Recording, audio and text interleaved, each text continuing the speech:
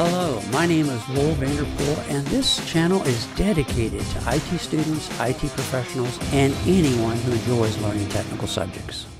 IT professionals often find themselves in a situation where Windows will not boot on the laptop, tablet, PC, and they're wanting to begin to start repairing. Do not do this. First, get a copy of the user data and their files off that PC before you begin. Many times, attempts to repair the PC or the laptop actually further damage the operating system and make the recovery of data even more critical. You do not want to face that user and tell them you've lost all of their data. That will not be a good day for you.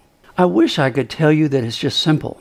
We do step 1, 2, and 3 and we're done. It's just not. PC ecosystem is complex, and so we have given you lots of additional options you can do in our video notes found in the video description. You can go to most of our videos on YouTube and go to the Show More section of each video and scroll down till you get the section of links to documentations. And you can use them to help if what I am sharing isn't working for your particular situation. Our channel, Tech Savvy Productions, is all about supporting the technically inclined user, the IT student, and IT pro. And I've got a number of resources up here that we have in our channel. One is Create Windows 10 ISO. My son Nathan shows you how to create that Windows 10 flash drive. Because Windows recovery environment can be challenging, you can also look at the Windows 10 boot failure. It gives you many ways to get into Windows recovery, which will help you get your files off the PC. Then in video 3, we have the Windows 10 startup problems. That can help you start solving the problems, but don't go there until you first get the user data off. Some additional resources we have is called Windows 10 Startup. I do a detailed dive into how Windows 10 boots and tools and steps to solve a wide variety of problems in the boot. Then how to boot Windows into safe mode. This is all about Windows startup settings. Last of all, the video notes. You can go to our video description, download the video notes. The notes are designed into topics to help you just drill into the area that you need. There are a couple of ways to get data off PCs and laptops. One is to boot to a Windows 10 flash drive, and we're going to show you that process. You can also use a bootable Linux flash drive, and I'm going to also show you that as an alternative method. In many cases, using the Linux boot flash drive to get the data off, then you can go back and use your Windows 10 flash drive to start the repair process. So what about flash drives? I recommend getting at least two 60 gig USB 3.0 flash drives. They're faster, you got plenty of space, because you never know how much data the user has. The users usually don't know exactly how much data they have. So you could find yourself with a laptop with 20 gigs of data on it. If you feel like there's more than 20 gigs, I'd get an external hard drive. Make sure it's a 3.0 interface. It just allows copying much faster. You can pick up a Western Digital 5 terabyte on Amazon for a little over $100. Make sure you check the device and see what type of USB ports they have. A lot of the newer laptops have only Type-C, so you'll have to get flash drives with Type-C or some kind of dongle or adapter. So check those USB ports.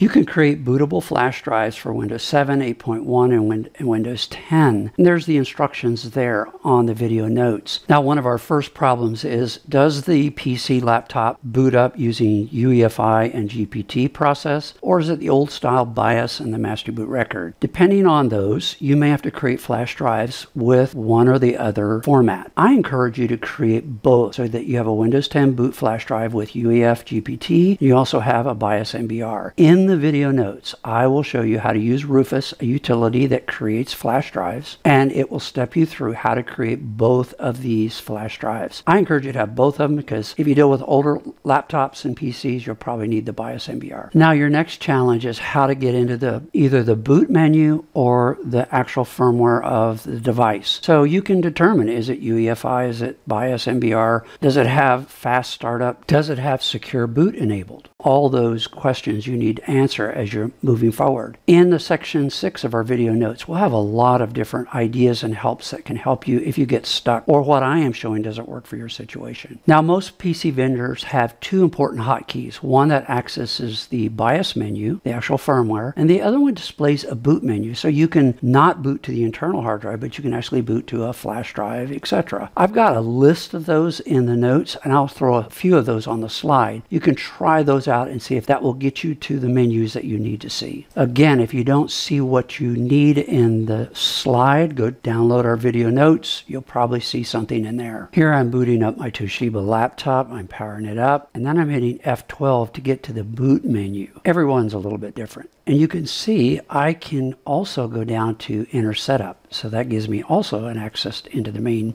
firmware. Then you want to navigate typically to the boot section of your menu option. And there you can disable things like secure boot, fast boot, and then of course save on exit. Most PCs and laptops, especially enterprise, are simply, they don't even want you to alter the boot process. They want to boot to that internal hard drive and that's it. So we've got to change that boot process. So that's going to be one of our first jobs. This is more of a retail firmware. This is something that you'll see typically with a more enterprise desktop or laptop. Here's another one.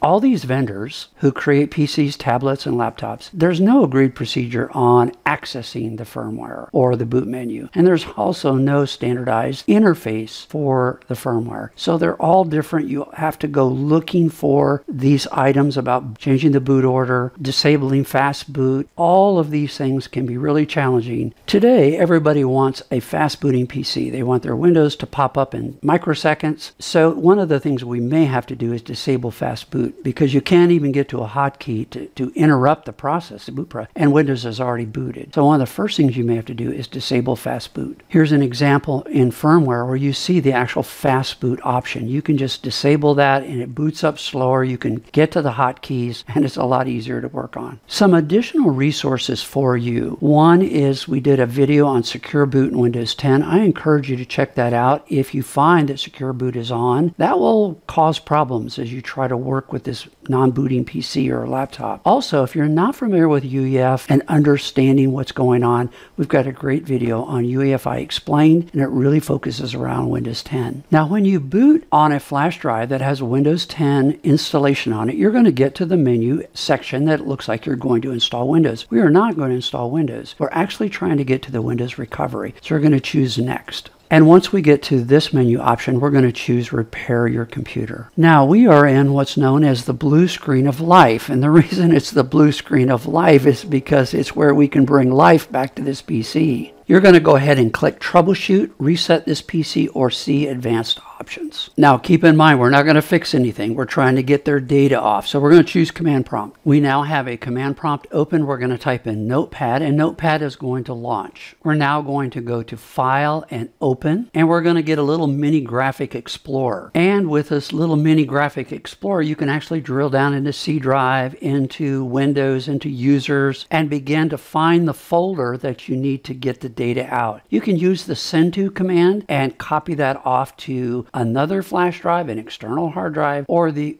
flash drive that you use to boot to if you have enough space on it. Now keep in mind, when you do this Send To, your interface is going to lock up until all of those files are copied over, and then it will give you access to the menu again. And then you can pick another folder and Send To again. But each time it's doing the copying, the interface will kind of freeze up and lock up. Don't panic. Let it copy the files. So here I've booted my PC into Windows 10 installation flash drive. I'm going to go ahead and ignore the installation and just hit Next. And then I'm going to go Repair Now. And it's going to give me the blue screen of life. And we're going to go to Troubleshoot. And here we're just going to, remember, we're going to get the files off the computer. So we're going to hit the Command Prompt. And then I'm going to type in Notepad. Then we're going to go File, Open.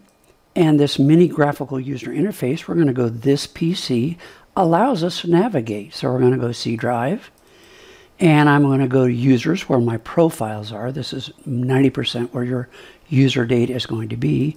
And I'm going to look for the profile of the user that I'm trying to rescue their data. In this case, John. And then choose whatever folder I want to, and then send to. And in this case, you would have a flash drive showing up here, and off you go. All right, Mr. Vanderpool, it didn't work for me. Don't panic. Go back to the video notes. Remember, there's a lot of great information on alternative options for you. Now, one of my favorite go-to tools to get data off of a PC or laptop is simply a Ubuntu bootable flash drive. And here I'm booting my PC with a Ubuntu bootable disk. And we're going to choose Try Without Installing. And we'll wait till it boots.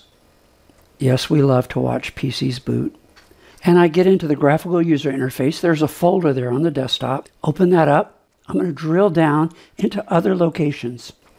Here I can see my 136 gig hard drive. I'm going to go over to users, again, my profile, and then find John. Open up John and find the desktop, the documents, the music, the pictures. And again, right mouse click, I have moved to, copy to, the same kinds of features that I found in Windows 10. Ubuntu has a rich set of driver support, so it will boot just about everything. Most versions of Linux distros have a feature called Live. In other words, you can simply boot the Linux flash drive into memory, play with it. It gives you a graphical user interface, allows you to easily drill down and find the files on the hard drive and move them off to a flash drive or an external hard drive. I like Ubuntu because it has a wealth of hardware driver support. Most video drivers are stable on Ubuntu. The problem is if you have an older laptop and an older PC, because of the CPU and the amount of memory, it may be really slow and sluggish. Then I would encourage you to look at some lightweight Linux versions. Linux Lite, Peppermint, Slack, Zeno, and other elementary OS. And I'll demonstrate some of those at the end of the video. Most Linux versions will allow you to install a second flash drive if you feel like there's so much user data that you need more storage space. Here you see I've got Peppermint Linux running, and I've added a second hard drive, and you can see it showing up under devices. So I've got an extra storage if I need more space for the user data. If you need additional help on Ubuntu or other versions of Linux, check out our notes, in addition to what we're covering in this video. Now I'm booting Linux Lite. This was the slowest booting of all the Linux Lite versions, and it could be because it was in a VM. Not all versions of Linux like virtual machines. We're waiting for the desktop to show up. It's got a nice user interface. It's friendly. It's easy to use. This might be a very good version of Linux to rescue data. This is Zorin Linux. It booted very fast. It had no trouble booting in a virtual machine. Has a nice interface, very colorful, very friendly, very usable. Now this is Slack Linux. Now all these virtual machines had like 2 gigs of memory, 1 CPU, so they were definitely made to represent a slow PC. Had a nice interface, clean, easy to use. Now this is Puppy Linux, very fast booting, very nice. Had no problem with a virtual machine.